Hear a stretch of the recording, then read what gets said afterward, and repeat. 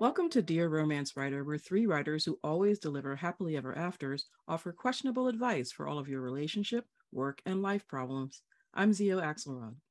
I'm Roan Parrish. I'm Avery Flynn, and we are super excited because we have the fabulous Max Walker joining us today. Yay! Hi, guys. Of the perfect romance hero facial scruff. So I'm just gonna, put it right there. So if you guys are listening, it's worth a trip over to YouTube. Textbook 5 o'clock shadow going. Yeah, exactly. It's good. And it's only after like 2 days. It gets annoying after a while. It's very impressive then. So Max, tell everybody a little bit about yourself, what you write, and what book folks should start with. Yeah, so I write primarily gay romance with a mystery twist. I think my biggest series is probably my Stonewall Investigation series. And that follows a group of primarily queer detectives working to solve mysteries and falling in love and having all the good times together. Wait, is the tag "Be Gay, Solve Crimes"? Because it will be now. Yeah, I like that. And so they are very gay and they do solve a lot of crimes. And the one that's the most recent one is Love Me Again. And that one is a second chance romance. And it's also an amnesia romance. So it's really good, guys. Yeah. It's really good. Amnesia romance, I'm sorry, it just made my whole day.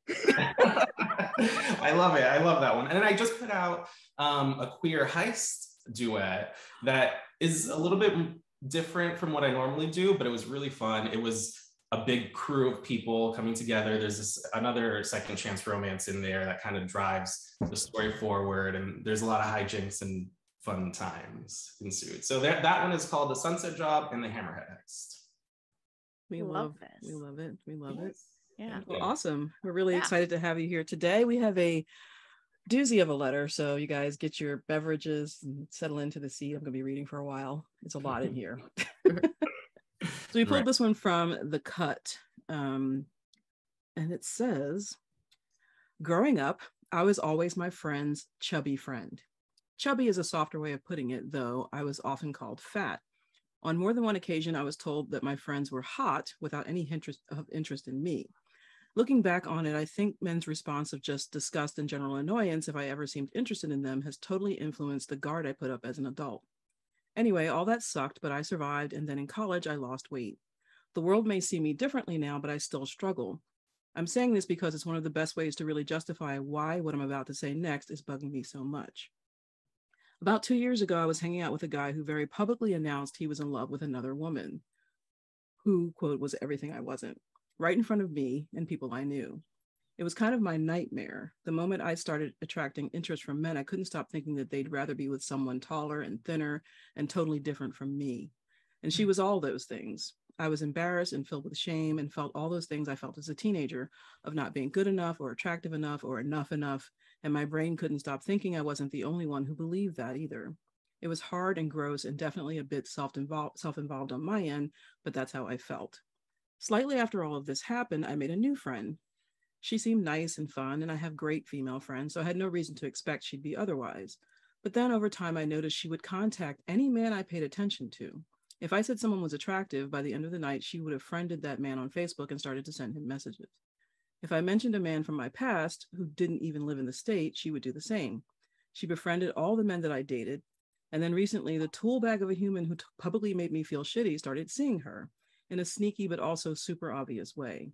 I should mention that for the past year, I've been in a relationship with a lovely, wonderful man who is amazing, and I have no interest in the tool bag human at all, but it still makes me feel gross. It's as though she's taking over parts of my life. I'm not kidding when I say she's found a way to be romantically involved with at least 6 to 8 men I've been involved with or mentioned since I've met her. But this current one feels worse. And to top it off, she keeps inviting me to places they'll both be. So I'm constantly preparing for the moment she springs their relationship on me with the audience around. Long question short, all of this makes me angry and frustrated and mad and filled with a shitty hate feeling, and I don't know how to get over it. My life is great. Why should I care? My ego, however, seems to feel otherwise. Signed, feeling a bit single white female, and we can call her Swiffy for short because that's a long name. So yeah. Why is she still friends with her? Why does she see her? Why does she not like walk into a house, see this bitch, turn around and walk away? I'm scared for her. That sounds Right? that- I was waiting for her to say That's like, and she started crazy. dressing like me and got her hair cut like mine. Like it's That's what I was expecting. It's her name, Jennifer Jason Leigh. right? Yeah. Wow. Yeah. There's a lot to unpack in here. Darn. There it is. Well, and I feel like honestly, the letter writer themselves kind of answered all their own questions. Yeah. And ended with like, why can't I just get over this since my life is great? Because you know how everyone's always like, a life well lived is the best revenge, et cetera, et cetera. Yeah, and I'm yeah. like, well, yeah, I mean, if you're on your deathbed, you can look back and realize that. But you know, most of us hopefully get to have like lots of grudges and enemies still in our life. Yeah. I feel like, well, first thing is, I think that if you're someone who has a really good group of friends and isn't expecting that someone's going to be anything other than a good friend, you're awesome. And that's great of you. And also you are like, unfortunately unprepared for the vagaries of human awfulness that exist. And so it's not your fault at all that this person sucks, but you should feel no compunction to keep being friends with her.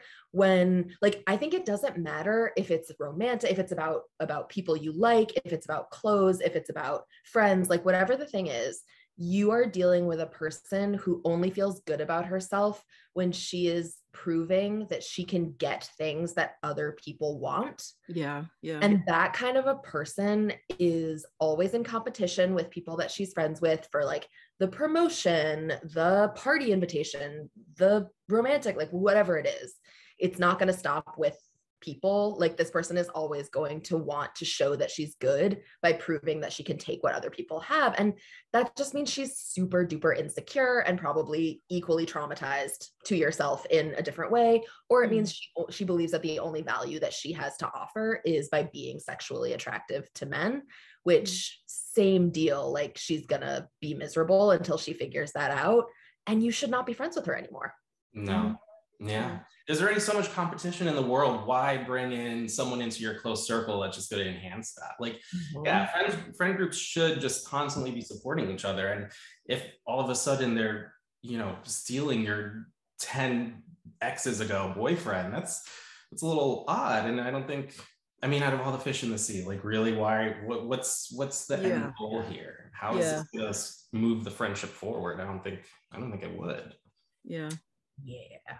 See, for me, I'm still stuck on the fact that she's like, well, number one, Facebook, but that she is Facebook friending like all of these people that she doesn't know just because there's a weird connection there. To me, that feels very controlling, in that what is yours is also mine, right? And that is really disturbing. And I completely agree that she just doesn't need to be friends with this person.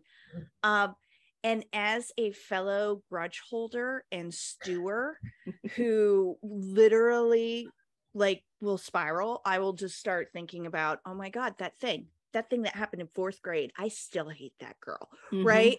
And then I'll spend like an hour and it's in the back of my head. Right. So I feel you. It's very difficult if you are a stewer and a grudge holder to sometimes let those things go. The biggest thing is to recognize though what you're doing and be able to say, hey, you know what? No good happens out of this. I am, absolutely no good happens from stewing on that. I still believe in grudge holding, but the stewing part is what gets you, because that only impacts you. So if she says she's angry, she's frustrated, she's mad, and she just wants to get over it, but she doesn't know how she can. I think the first step really is recognizing it. And when that happens, being able to recognize that's happening and sort of do some self-talk, for lack of a better phrase, some self-talk and going, okay, I'm doing that thing again. I need to pull back. I need to distract myself with something else, Eventually, you get to a point where you don't have to distract yourself with something else. You can just recognize it and mentally veer yourself. But baby steps. I think that's what she needs to do. Honestly, I think the first step is getting rid of this friend. Oh yeah. like block her number. The fact that she said she keeps inviting me. I'm like, wait, you're still friends with her? Like that friendship should have been over 5 ex-boyfriends ago. Like the thing about, so like when I was first reading this, I was thinking about like the whole like you don't date your friends' exes, and I was like, sometimes that's just not possible. Sometimes exes meet and then there's just a spark and it happens once, and then that happens or whatever. If it happens over and over again like this, she's targeting them, right? So why would you keep somebody like that in your life, regardless of if it, like Roan said, if it's an ex, if it's an old friend, an old flame, something you wanted that you couldn't get. If they keep doing this over and over again, they're doing it to prove a point to you, not for anything that for them. But yeah, like get rid of this friend. And I wonder what her other friends think about this new friend. Yeah. If they know, and if she, they just discussed it. I can't imagine that they would want somebody like that around either. Yeah. And it sounds, and I kind of wonder about her friends that she's had in the past, because if people were talking all this crap about her, and her friends didn't like stick up for her, I have concerns that she maybe just has like an unhealthy history of friends, right? And it's hard to break that cycle. That's true. That is a hard cycle to break. Yeah. Because I mean, growing up as a little flamboyant gay kid, I had my rough fair share of friends that maybe weren't always the kindest, but I was able to recognize that, and I was able to kind of gravitate towards the people that really did care about me and that did want the best for me. So I think that, and it sounds like she is happy, like Swifty, I don't know if she's a Swifty or not, but Swifty. She has someone that she's in love with, she seems like she's on a good path. What would scare me is if like her friends switches her targets from the exes to the guy current. What happens then? So it's kind of like, just nip that in the bud. And seriously. Definitely. And it seemed like I was also the chubby friend who when I was in like middle school and high school, all of my friends were dating people and I was always the hangout friend, And so I feel very familiar with this. And it really does set up a dynamic where like, if you are consistently shown by everyone in your life that you are placed in one category, even whether it's a good category or a bad category to you, of course that's going to have an effect moving forward, and you're going to expect patterns to follow the ones that have come before. And I think that the real justice here, or the real like important part, letter writer, is you saying like, I really am happy, why can't I get over this? And I think that is actually the good question. Ditch your friend. I usually advocate for like extreme honesty, but you don't owe her any explanations. You don't have to tell her why. You don't literally you can block her number and never speak to her again. Or you can be like, hey, I'm not into this friendship anymore. Peace. And like end it. But like, you don't owe her anything. I think that the reason that you're not over it is because it's in your face. You keep getting catalyzed over and over again to be back in the same pattern that you remember, which was that you're like taller, hotter, like considered hotter friends. You're the less than friend. And so that's a horrible feeling. That dynamic is what you're thinking of over and over again, because this person keeps forcing you into that by doing these things. And like, or I shouldn't say forcing you into it, placing you in that position, but you can take yourself out of that position by ending the friendship, and then you won't be thinking about it because you won't see her, she won't be contacting you. And like, if you really are happy in your life and doing great, once the thing is out of your vision, you won't be thinking about her anymore until you like hear about her from some friend a year down the line and she's like a total mess, or 2 years down the line and you're like, well, there you go.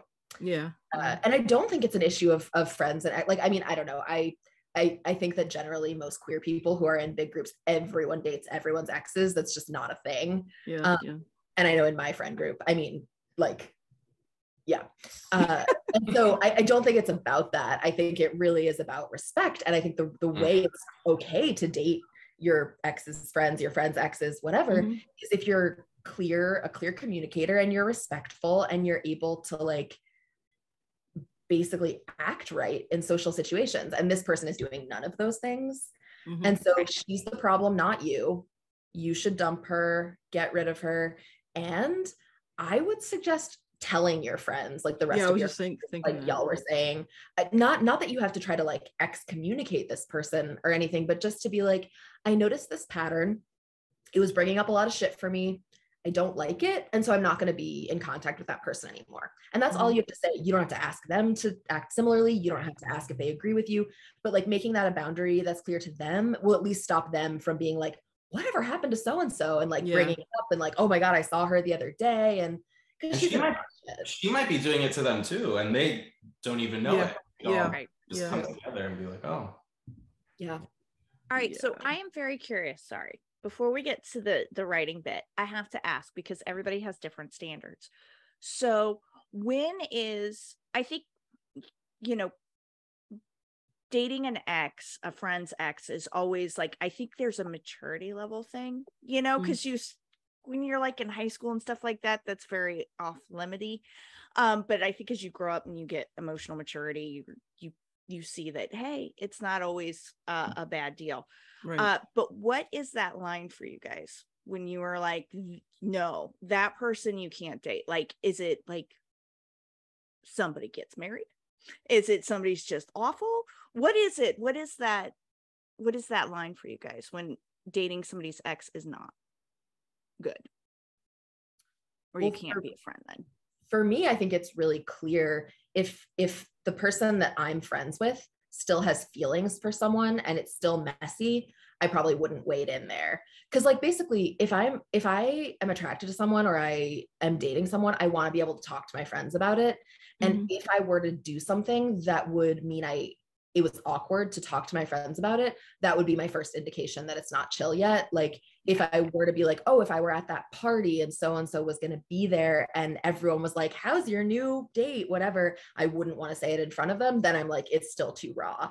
But if it's like people date, and that doesn't necessarily have to mean anything going forward. Like I am friends with exes. I know many people who are friends with exes. There's no bad feeling there. And I have to say, like, I know that this is a thing because I read about it in books and saw it in movies, but in my real life, I have never experienced anyone saying you don't date your friend's exes. I know it's a thing, like in some groups, I guess, but like never once in my life have I heard that in my real life with friends that I was dating. That's just like not a thing that I've ever known. It only comes up, I think, when the situation between the exes is bad. Yeah. And so it's like, that they cheated on me or they treated me badly, so why are you going out with them, kind of thing. Like that is what I think I've seen more than like, oh my God, bros before hoes or whatever. Like there's none of that. It's just more of like that didn't end very well, so you're gonna date this person knowing that there's like not even like feelings, but just feelings, but not like a love feeling. Yeah, I agree. Because then also if that person is now dating your friend and they like broke her heart through being a complete asshole, they're also now going to be back into your circle and back or hovering around, and it might not be immediately next to you, but even in the same room as someone that devastated you, you're gonna be like, really, you had to date them? Like anyone else you could have. But yeah, I think that would probably be the only kind of scenario. Yeah, I've set exes up before together. You guys would be great together. Yeah, I think it's a heartbreak level for me. What is that heartbreak level of the friend? But I like, Roan, what you said about the is it still too raw to talk about? I like that. That's a good level. Yeah. All right, so now I will bring us to our writing chat. So unlike this, absolutely toxic, horrible friend, have you ever written a toxic friend in any of your books? Or how do you handle friendships and including them, especially in romances where so much of the focus is on the love interests? How do you work in friendships and friend groups within your books? Who wants to go? Max will make you go first. Yeah, Max is the guest. See, so friends are actually a little hard for me. At first, when I'm writing a book, like you say, it's very much about the romance, about the two main characters. I'm just like, oh wait, no, they need to have a friend group. They need to go bowling. They need to go do something to like talk about how much fun they're having on their date. And that was earlier in the beginning of my career. Now, I like my Rainbow Seven. It's a big crew of people that have like these interconnecting dynamics that I find like fascinating to write about, how they bounce off each other. And in this new series I'm writing called the Book Club Boys, that's also a queer book club called Reading Under the Rainbow. And they read a bunch of thrillers and mysteries together, and they all just get together and have fun. And they also fall in love. So there, it's kind of like intersected too, where it's like the friend group is there, but the romance is also there with them. Mm-hmm. So I find that that's been like, the words are just flowing right out. And I'm having so much fun with the friends. Like, not only are two of the friends going to be the main characters for the next two books, which also helps, but even just the friends around them, like, it's just, I found family is just like one of the best chef's kiss kind of books ever. And so writing that is just like, it's a joy. But it is kind of hard with romance because you do, you know, you have the two main characters that take up most of the focus. So I don't know. And it's hard to not to fall into the trap of like, they only talk to this friend when they have to talk about their love interest. You know what I mean? Like, you want them to have a friendship outside of giving relationship advice. But found family is also my favorite thing. I love writing big, huge casts. And since most of my books take place in the same universe, they sometimes wander into each other's lives, even if it's just for a minute. But yeah, I have written toxic friends, especially in the Lily series. Like Candy, I guess, in The Girl with Stars in Her Eyes, you could call her a toxic friend. Everybody calls her a friend, but she's definitely toxic, and they try so hard to keep her around. They try to give her an in to let go of some of that toxicity, and she can't see what they're offering her, so she just keeps piling it on, and eventually they go, you know what, we can't afford to give any more energy to this, so we're gonna have to let you wander off on your own, which she also doesn't understand. So I like writing them, and it's funny because I wrote her with such toxicity that I didn't expect anyone to actually care about her. And I've had readers that have been like, well, when is Candy gonna get her book? I'm like, really? You want her book? You want her story? I mean, she's pretty much there on the page, but yeah, they're fun to write too. Nice. I've never written a toxic friend on page. I don't think I've written sort of people like recovering from friend breakups or things like that. I love writing friends. It's my favorite thing. I actually am writing a book, friends and siblings who are friends. I am the book that I'm working on now. I'm actually having this problem, which is not a problem to me, but will be a problem to my editor, which is that like, I just have so much stuff in addition to the romance, like estranged family and coming back together and doing all these things. Because I feel like the more, as a reader, the more I know about the main characters who are going to fall in love, the more I can see why they're perfect for each other. The more I'm like, oh, that thing that you said to your friend, that's going to be important to you, like to realize later on. And then I have written like, 20,000 words of like two friends going on an adventure. And then I'm like, well, back to the romance. Guess I'll edit it out later, whatever. So I fall deep into the friend pool. You're really great at sibling rivalry as well. Oh, thank you. Like, you still have one. I have one of my favorite characters of all is Colin, because I hated him in the first book, and you made me love him in the second. And I was like, damn you, Roan. Yeah, like. Yeah, he's toxic, toxic. He is so toxic, and then you're just like, oh, but he's so broken. I know. He's the most toxic himself. Yeah. I love that. What about you, Avery? I like writing friend groups. I like writing ensemble books. So so I love that. I think like my Hardigan series, the 4 heroines are all really good friends, and they have wine and paint night like once a week, and those are just the most fun scenes to write because it's them just giving each other crap while the guy that runs the paint and sip is like telling them today's painting is all about the damage we're doing to the environment, so please draw your Amazon boxes and set them on fire, so he's like it's ridiculous and it's super fun.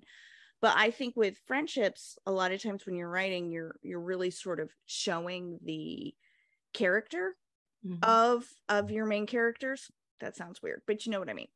and it sort of says something about them. I would always I think if you had a main character who didn't have any friends, I think that has to be addressed within the book. And that can happen, you can have your loners and things like that. But I think that becomes part of character's journey, I think, because you don't want, I don't know. I also always worry about the people that are just only friends with their significant other.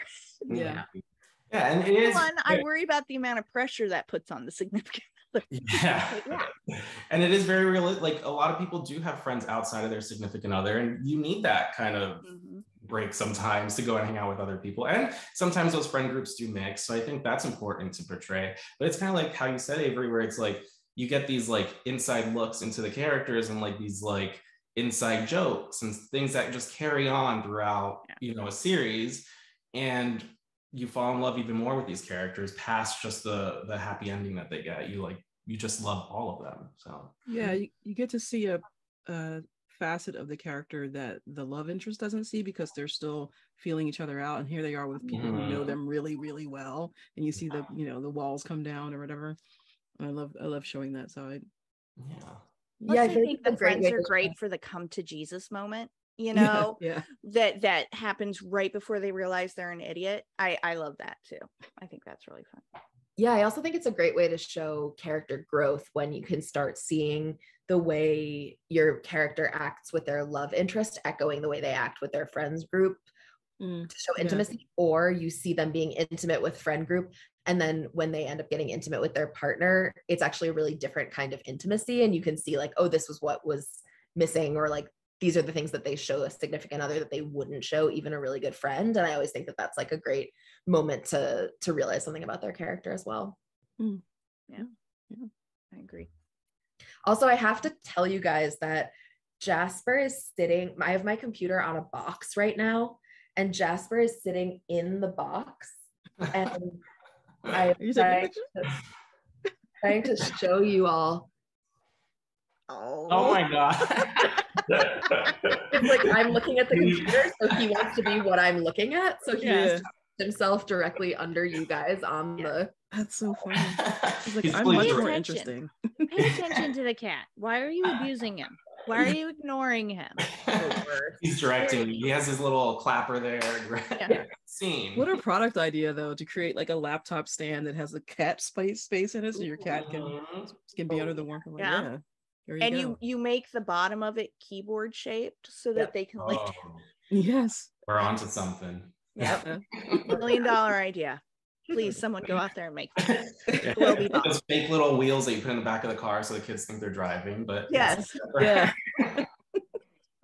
exactly. Oh my gosh, that's awesome. Well, Max, it was amazing having you with us today. Please tell everybody again where they can find you, what you have out, what's coming out, where they can see you. Let us all know all the things.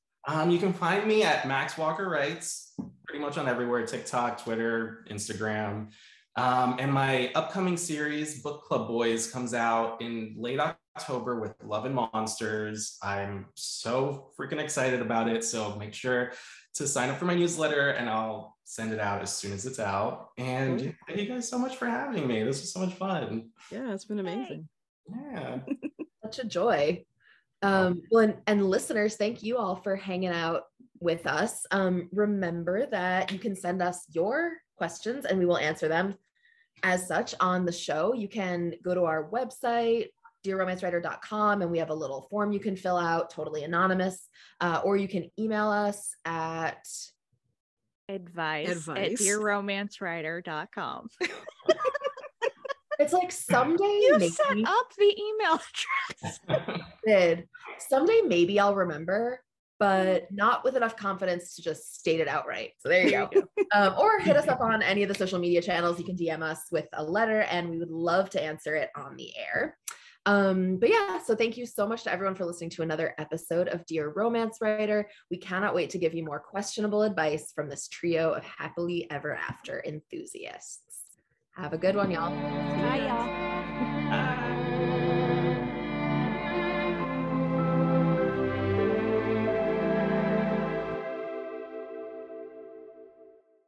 Thank you so much for subscribing to Dear Romance Writer. Remember to keep sending in those letters at dearromancewriter.com. We can't wait to tell you what to do. Dear Romance Writer is part of the Frolic Podcast Network. Find more podcasts you'll love, frolic.media/podcasts.